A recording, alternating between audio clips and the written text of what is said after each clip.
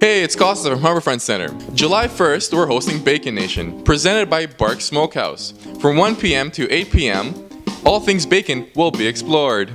Today, we're going around asking people what the craziest thing they've done with bacon. What's the craziest thing you've done with bacon?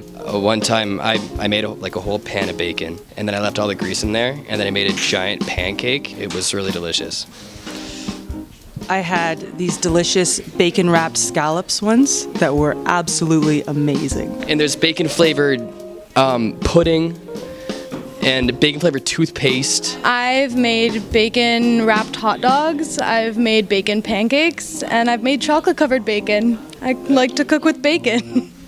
Maple-flavored bacon, which is equally weird to me. Even though I'll put maple syrup on my bacon, but if I get maple bacon, it tastes not good to me. I don't know, it's weird. Bacon-flavored life is the way to go. Thanksgiving turkey. Cover that in bacon. And it just adds extra juice and everything. Yeah, I don't bacon everything. Oh my god. Hey, excuse me, sir. What's the craziest thing you've done with bacon?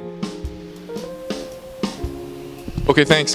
What's the craziest thing you've done with bacon? I can't say on camera. So on a scale from 1 to 10, how much do you love bacon? It's a 10. A 10 from me. On a scale of 1 to 10, how much do you love bacon? There is no number for that. On a scale from 1 to 10, how much do you love bacon? 10. Definitely a 10. On a scale of 1 to 10, how much do you love bacon?